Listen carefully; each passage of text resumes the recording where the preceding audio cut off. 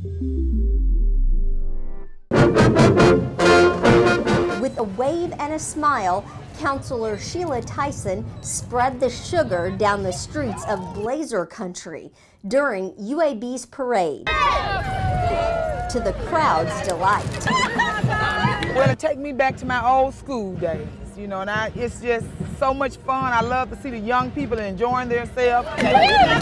Tyson grew up in this neighborhood and is proud to say today UAB is the city's largest employer. But right here you see young people, they're in a learning institution trying to further their careers, and it's just, everything is just so positive.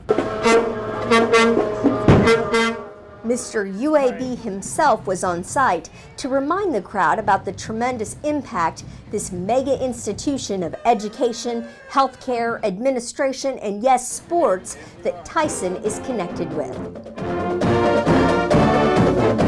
So to be a part of UAB and this District 6 together plays such a huge part not only for the city of Birmingham but on a statewide level. Along with football, this annual parade celebrates just plain fun. Me? I just want to see the fancy cars here and different student organizations and talk to my friends there. Very exciting, really pumped up.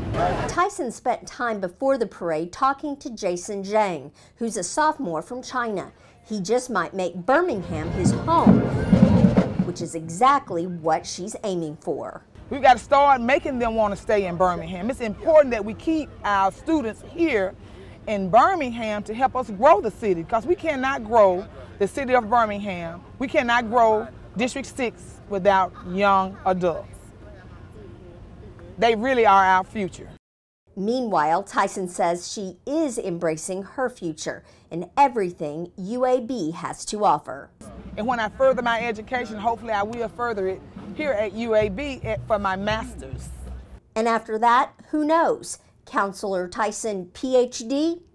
She says, don't rule it out. For all the latest news and information, connect with your community or visit our website and subscribe to News Updates.